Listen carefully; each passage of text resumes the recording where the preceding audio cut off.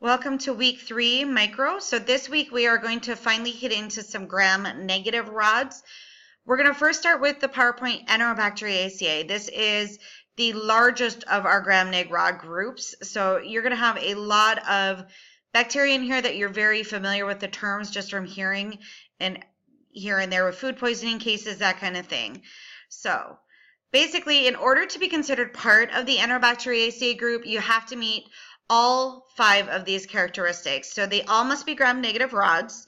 They all must be able to ferment glucose. Now, a lot of people get this messed up and think it's ferment lactose, which is in MacConkey agar. It's not. On MacConkey agar, you still can have some of these be lactose fermenters and some of these be non-lactose fermenters. That's not the characteristic. In this case, the characteristic is they must all be able to ferment glucose. They are all oxidase negative. Oxidase is a test that we always run on all gram-neg rods right away when we know we have a gram-neg rod.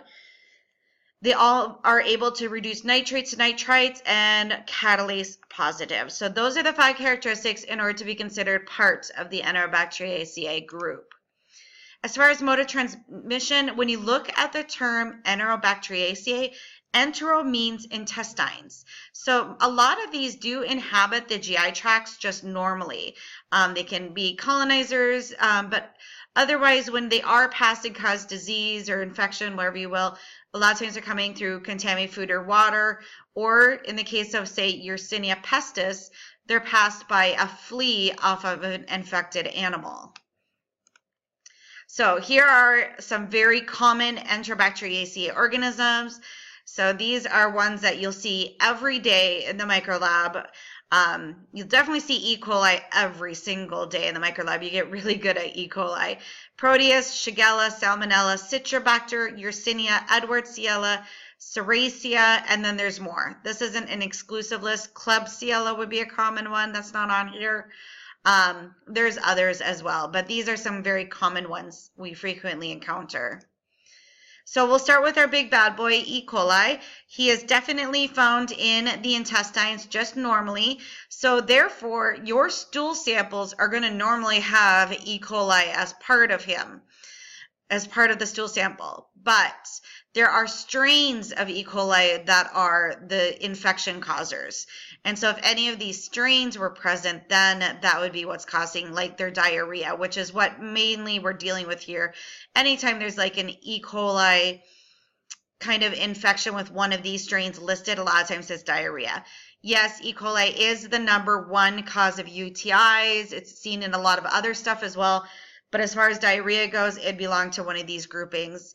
So we have the enterotoxigenic strain of E. coli that causes what we call traveler's diarrhea. If you will, that if you've ever heard of like Montezuma's Revenge, like when you go to Mexico, you can get Montezuma's Revenge from drinking the water. And that's why we always say, don't drink the water. That's traveler's diarrhea. Enteroinvasive E. coli causes a dysentery. Enterohemorrhagic, that's your big one of the E. coli 0157. So that specific serotype of E. coli has been linked with causing bloody stools and then resulting in what we call HUS, hemolytic uremic syndrome. So that is a disease that maybe you learned in hematology. It's a hemolytic process that involves kidney failure. A lot of times children get it from food poisoning cases. They pick up E. coli 0157 from undercooked ground beef, or they might pick up Shigella, and that would result in their HUS. So that's where E. coli 0157. So anytime that some patient comes in with diarrhea and the doctor wants to look for stool culture, we always screen for E. coli 0157 as a standard part of that process. And then finally, our last strain is enteropathogenic E. coli, which is diarrhea in infants more specifically. There is another one in your book listed, probably enteroaggregative, but I'm not going to worry about that one here today. So these are the 4 to remember. All right, so here again is that just E. coli 0157H7. The O and the H's have been part of the serotyping process to, whittle it down to this specific serotype that's causing the issue. All right, going over to Shigellas. Shigella is a big food poisoning one too. Lots of diarrhea here. You have different groups of Shigellas from A through D. Shigella dysenteriae commonly causes different epidemics. Flexneri is probably seen most commonly worldwide.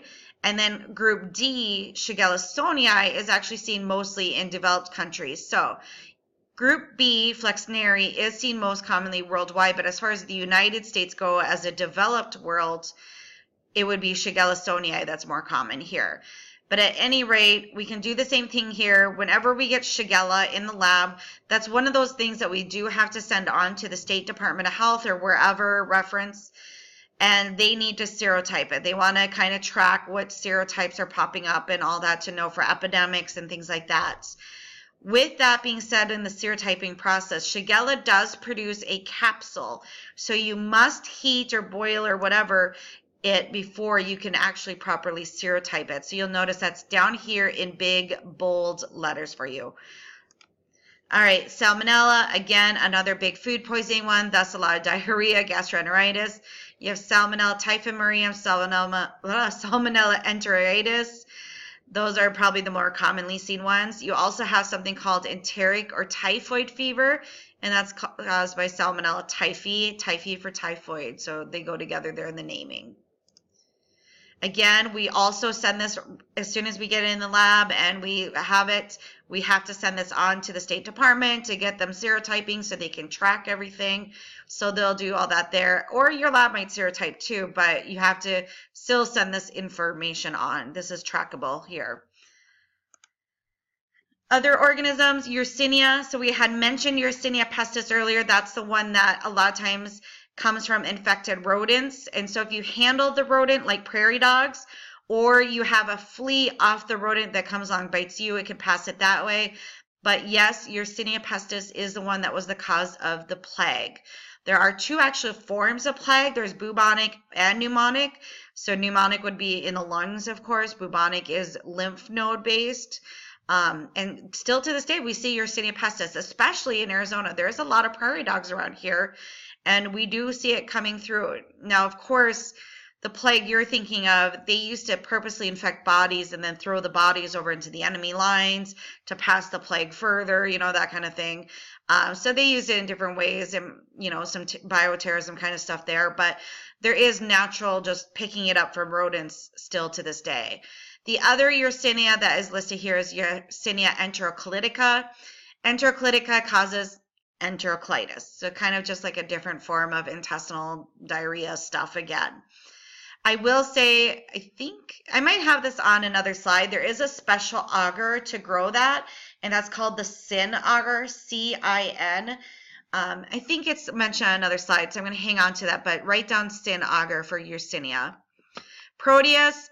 Proteus is a very commonly seen organism. Common cause of UTIs. E. coli is still the #1 cause of UTIs, but man, you will see a lot of Proteus with UTIs. There are two main Proteus species, Proteus mirabilis, Proteus vulgaris. The way that you can separate between these is a test that we call indole. And we'll do this test in lab, but indole will be negative for Proteus mirabilis, positive for vulgaris. So just keep that in mind for now. When we get to play with it in lab a little bit, you'll see it in action there. Okay, so those are just some side notes on some diseases.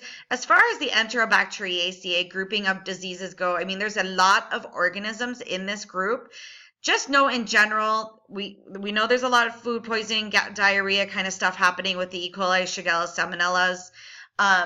There's also a lot of UTIs happening here with a bunch of them. They can be seen in wound cultures. They might even pop up in like a pneumonia or a meningitis or definitely septicemias as always. So they definitely are linked with other culture types and infections, but overall the main thing is probably UTIs and stools.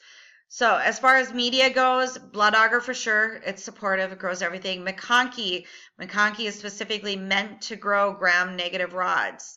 And then as far as some more selective media, of course, if you're looking for Salmonella, Shigella, the first three here, HEXLDN, there's one called Salmonella, Shigella agar. are perfect to screen for those. You'd probably set those off of a stool culture specimen. Here's that SYN agar looking for Yersinia enteroclitica. It actually will have a bullseye appearance when it grows on SYN agar. So Yersinia enteroclitica will be a bullseye colony on that agar plate. And then the other part of screening stool cultures is always screening for E. coli 0157. And there's actually a special form of MacConkey plate called MacConkey sorbitol, MAC sorbitol. And that's helpful in separating if it's E. coli 0157 from other types of E. coli. So E. coli 0157 does not ferment sorbitol. So it will be clear colonies on that plate. So again, E. coli 0157 will be clear colonies on a MAC sorbitol plate, whereas the rest of the E. coli will be like, I think it's like a mauve pink color. So that you can see, so if you grow this out of MAC sorbitol, basically you're looking for clear colonies. If you have a clear colony, then you would proceed to work it up to see if it was E. coli 0157. If there are no clear colonies, you're pretty much good. You know that there's not really it present then. So there it's showing E. coli 0157 as a clear colony, just the one there, and there's the mauve pink that the rest of the E. coli take on. Incubation, it's going to be incubated pretty much normally 35 to 37 degrees Celsius, 24 hours minimum growth before we can start playing with it and working with it. Yersinia, if you should suspect Yersinia, it does tend to grow better at room temperature, but again, a lot of times you're not going to know you might have it, so you're just going to be in the incubator anyway. So, but just a note that Yersinia does like to grow better at room temp. Colony appearance. A lot of times Graham-Nag rods in general are larger colonies. They're typically gray. And they're a little stinkier. I will say that. They are a little stinkier than the grandpa's is. So that's overall the general characteristics. Some extra notes here. Klebsiella and Enterobacter, these are a part of the whole Enterobacteriaceae group. They are very mucousy. So they're very, like it says here, mucoid due to a polysaccharide capsule that they have. But they literally look like snot on a plate. They look wet. They almost look like they're going to run down. Very, very mucousy. E. coli, just because you're going to see E. coli a ton, it is a large gray colony, and it usually will have a beta hemolysis to it. Now, that being said, everything's not picture perfect, of course. There are some strains of E. coli that have no beta hemolysis, which extra lovely. But for this purpose, just remember beta hemolysis is typically the normal characteristic of E. coli. And then Proteus. Proteus is really neat on an agar plate. It actually does what we call a swarming. It has a lot of movement, motility, and so it basically kind of takes over the entire plate. Can make it kind of a pain to work with because if there's anything else on that agar plate, you can't see it because Proteus just kind of takes over the whole thing. So I think I have a picture here. I'm going to, right here. Here is the Proteus picture on the left side. Kind of looks like those ripples in a water. So like if you threw a rock into the water, it looks like it's rippling. That's Proteus, where it moves across the plates. Over here on the right side, that's Klebsiella. See how mucousy, snotty like it looks? And then here was E. coli. So again, E. coli on blood agar is beta hemolytic. Typically a MacConkey agar, E. coli is a lactose fermenter, so it'll be a pink-purple colony. On EMB agar, we haven't really spoken about EMB agar, but EMB is used for the same purposes as MacConkey agar. It will grow Graham-Nag rods. So when E. coli grows on EMB agar, it gets this really unique green metallic sheen to it. Okay, and then Yersinia pestis, kind of more of a cauliflower appearance after a few days. Yersinia enteroclitica, again, those bullseye colonies on SYN agar. And so here's the bullseye colonies for you for SYN agar. They're not picture perfect in your head. I hate saying that picture perfect all the time, but you can kind of see the close-up one, how they look like bullseyes. All right, so whenever we get culture samples in, we always gram stain. Once we figure out it's a gram-negative rod, the very first test that we run is actually oxidase. It's not listed on here, but oxidase would be the first test. And back on the very first slide we went over, it said all of these are oxidase negative. So once we see we have oxidase negative, then we will do some of these tests. A lot of times we run what we call an IMVIC panel. So these are 4 different tests put together to help really start to tell which one of the Enterobacteriaceae do we have. Do we have E. coli? Do we have Proteus? Do we have Serratia? So this is a panel that's helpful to start to narrow it down. So it's indole, methyl red, Vogue Proskauer, and citrate. The little I is just there for pronunciation purposes. All right, so here's some common results of different Enterobacteriaceae organisms.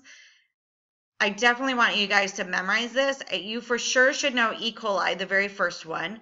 Know that it's indole pos, methyl red pos, Vogue Proskauer negative, citrate negative. I would for sure remember that.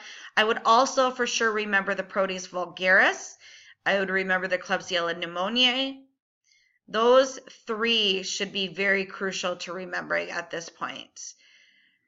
But in general, do your best at getting these down. Again, micro is unfortunately a memorization kind of thing. All right, there's other things that we can do to work these up that we will perform. We will do some, what we call TSI augers. There's other ones called LIA. We're not going to really play with these. Before analyzers become huge in the lab, they used to do these all the time in the hospital labs to decide what they had and to identify things. Now, the TSI and LIA augers, you're not going to see them really in the hospital world. They're more just for education purposes, but they still have a great place in getting to know these characteristics and identification. And your boards still can ask you questions on results of TSI and LIA augers. But just know when you go to the hospital world, you're not going to really see these augers. But these are basically tubes, glass tubes, in which that we're going to inoculate the bacteria into, and then you look for color reaction on if it fermented different sugars and that kind of thing. Otherwise, again, every lab is pretty much doing analyzers. They're putting identification panels that are filled with all these different tests into the analyzer. The analyzer reads for the different reactions and then puts that all together to determine the bacteria. You can also do a serotype to determine more specifically which bacteria strain. And then the biggest thing that's coming up right now is molecular. Molecular technology is really becoming huge, and it makes for a faster, more efficient identification process. So here's a little bit on the LIA auger. If you're curious, it stands for lysine iron auger. Basically, when you inoculate this, if the bottom, or what we call the butt of the auger tube, if the bottom becomes yellow, it means that glucose was fermented. If the bottom becomes purple or alkaline, then it says it produces this enzyme called lysine decarboxylase. So basically, you're looking for yellow and purple reactions of this auger, and they write it in such a way that the first letter stands for the top of the auger, the bottom letter stands for the butt or the bottom of the auger. So if they were to write K over K, which means purple over purple, the whole tube was purple, that means that it had the enzyme lysine decarboxylase, but it did not ferment glucose because there's no yellow for the glucose fermentation. If it was K over A, then yes, it did ferment glucose at the bottom there. One other note, if there's some black precipitate in that tube, it also produces H2S, hydrogen sulfide. All right, on the triple sugar iron TSI auger side, this is the one we'll play with a little bit in lab. This has 3 different sugars, thus the name triple sugar. It has lactose, sucrose, and glucose. So again, if glucose is fermented, it will turn yellow, just like the other one. If it is all the way yellow through the entire thing, then all 3 sugars got fermented. So when you look at the bottom, if again only the bottom is yellow, it's only the glucose that got fermented, just like the other one. If the entire tube is yellow, then all 3 were fermented. If the entire tube stays like a reddish color, the alkaline coloring, then there was a non-fermenter of sugars. Also can have black precipitate throughout, and that would mean it's an H2S producer. So those are going to have reactions with each of those. Just a note here, here's the organisms that are common H2S producers: Salmonella, Proteus, Edwards, Shigella, and Citrobacter. I use this knowledge to really help me on questions. So if I get a test question that's saying, oh, you have an A over A reaction with H2S production. Well, I know there's only really 4 bacteria that produce H2S out of the gram-negative rods here that we're talking about. So right away, I go down to my answer choices and I look for these 4.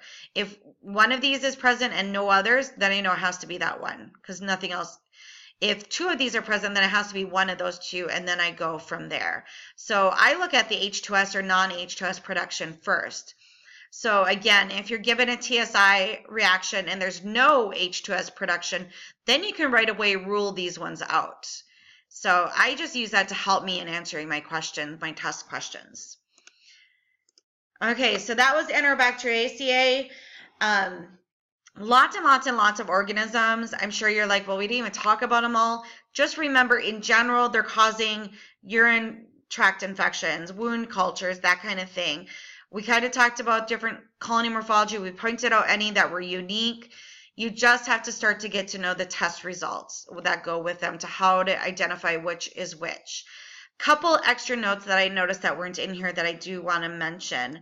And I'm just going to make this bigger so I can type. Serratia, we had mentioned that as one of the Enterobacteriaceae. This has a unique characteristic in that it is a late lactose fermenter. As a result, it will be a red pigment on the MacConkey plate. Usually we talked about MacConkey agar having clear or purple colonies. This one's a little unique because it's such a late lactose fermenter, it gets this kind of red pigmentation to it on that agar plate. So just a note there. Again, it didn't say it specifically, but E. coli is the #1 cause of UTIs. So we'll just write it out there specifically. And let's see. Oh my goodness. I will have a couple PowerPoints on TSI, LIA, again, that will have some reactions at the end of it for TSI that I'll hand out to you next week in lab, or I'll put it up in doc sharing so that you can get that. And I felt like there was one other thing I want to mention, and of course now my mind went blank.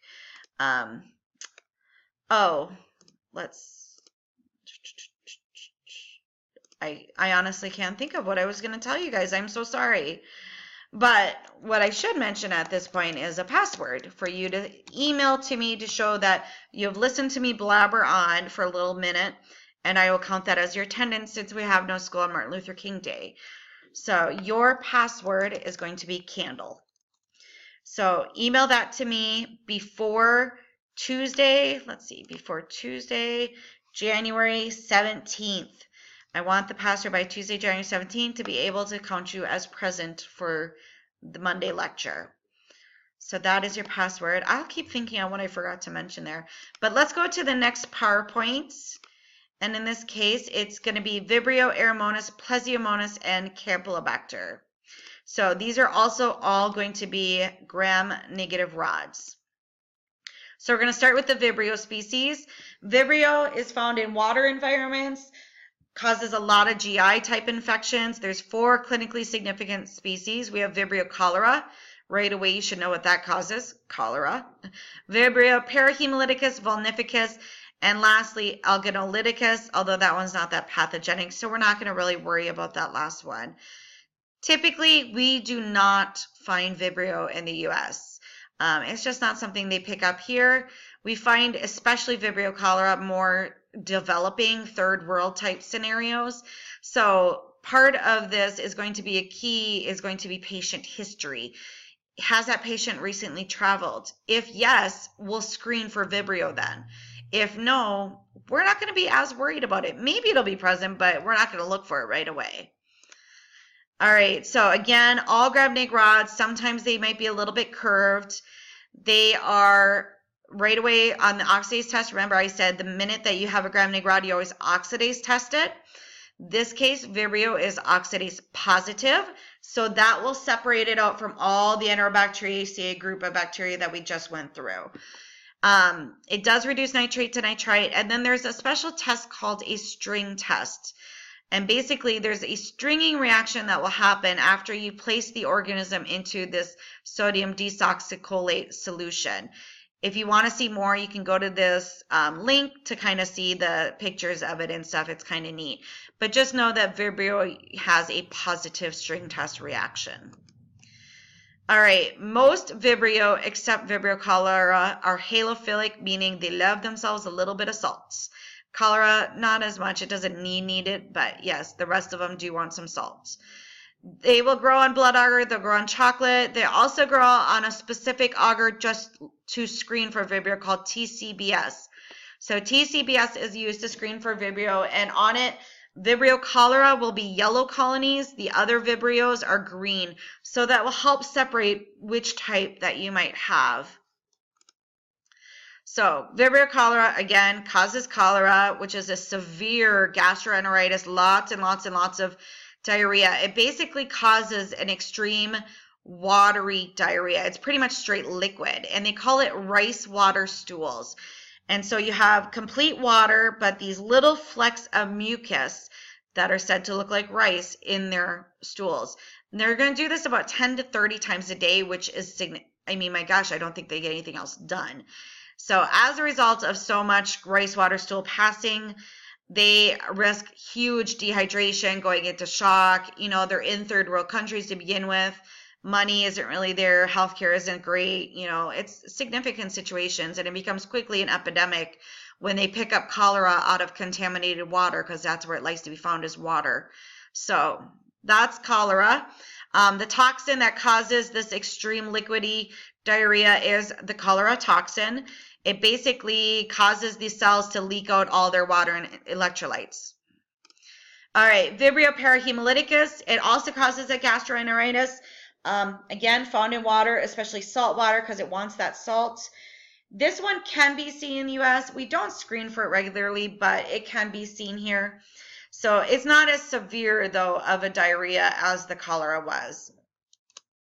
And then finally, Vibrio vulnificus, again, water environments. This is a huge cause of fatal septicemia is the big thing that we've linked with this. So it basically can develop very, very quickly into full-blown septicemia and be very deadly to the patient within hours. Can also cause a nasty necrotizing fasciitis if it gets into wounds. So it's just a nasty organism in general. All right, going on to Eromonas. Eromonas is also going to be water environments, gram-neg rod, oxidase positive, string test negative. So that will help separate Eromonas from the Vibrios. So Vibrios were all string test positive. All right, infections, gastroenteritis, coming from contaminated water or getting fish or seafood out of that contaminated water that they've been contaminated. Otherwise, there are some wound infections and stuff like that. I'm not going to test you very much on this.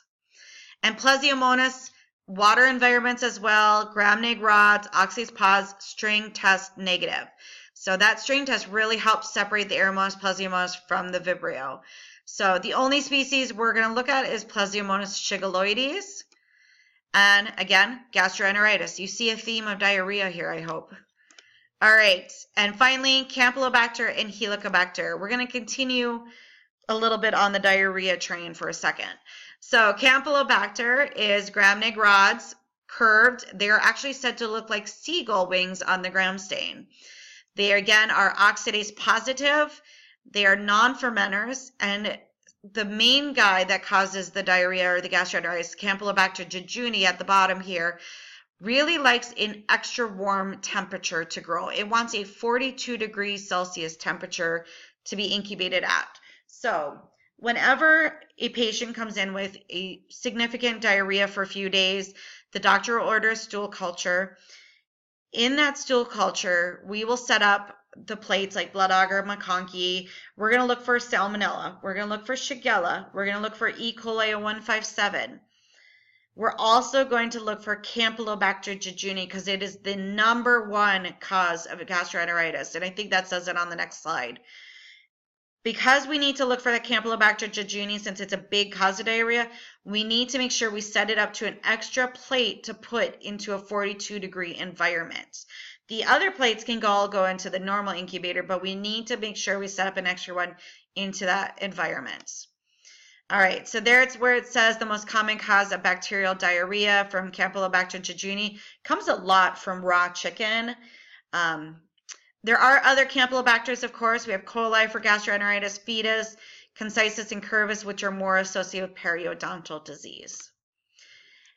Helicobacter pylori. I think some of you guys will probably have heard of this, H. pylori. This is a gram-neg rod, oxidase positive, urea positive. That is a very big characteristic for H. pylori. I would definitely remember that result. But the way that you guys have probably heard of H. pylori is through, this is the cause of your ulcers. Well, I don't know if you have ulcers, but somebody's ulcers or gastritis. So we don't typically just grow this out in an agar plate. We do other testing for ulcers. A lot of times it'll be just blood work. We'll look for antibodies. Otherwise, commonly we get sent down biopsy samples from the surge floor, and we'll put that biopsy sample into a urea agar because H. pylori is so strongly urea positive. We'll put it into a urea agar, incubate it, and the next day we look for a color reaction. If it's positive, it'll be a very bright pink.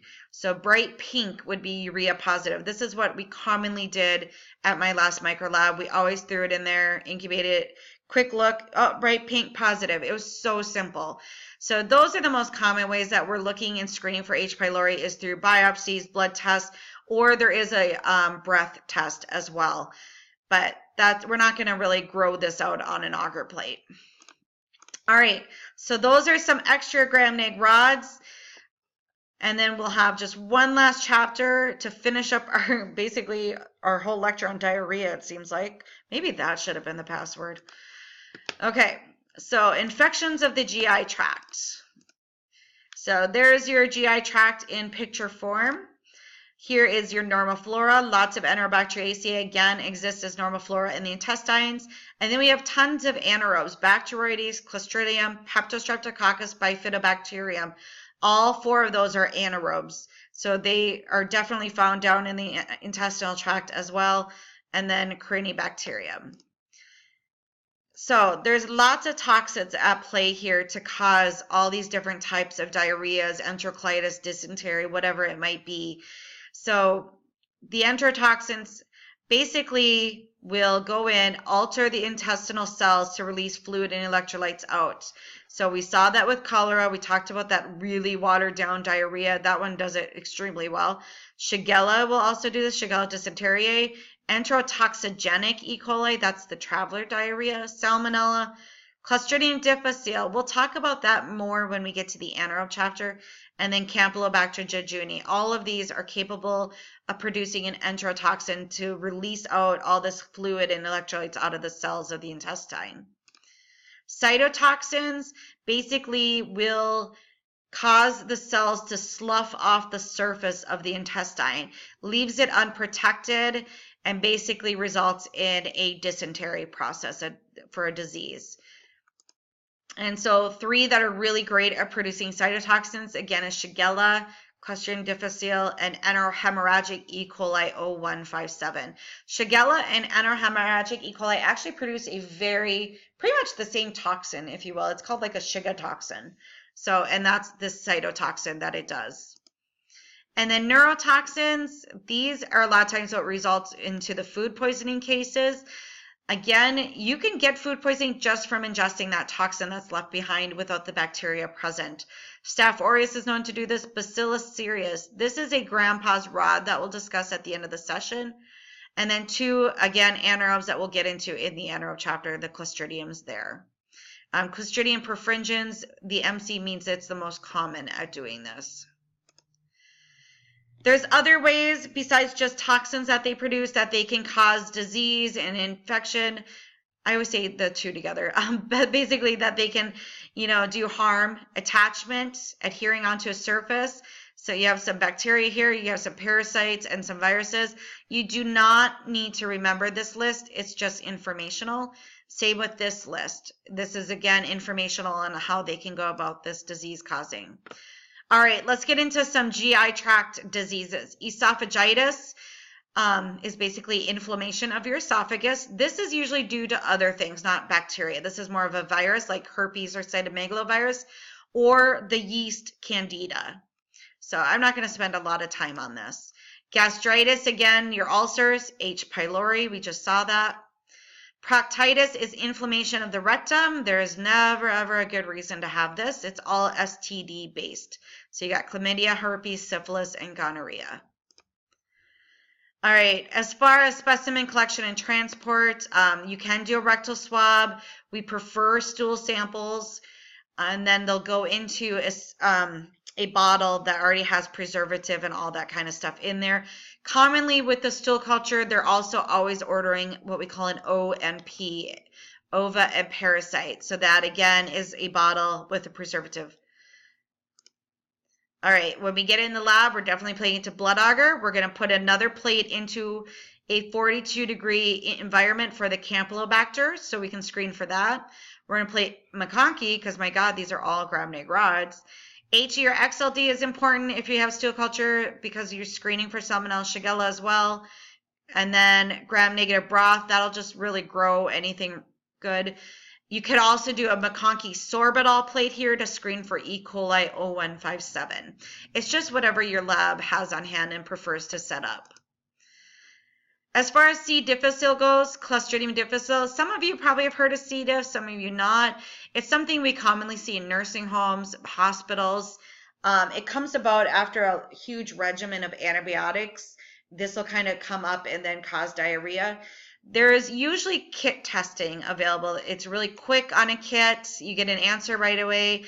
You can culture this, grow it out. You can also do blood tests, but usually kit testing is the easiest. So it's just a note on that.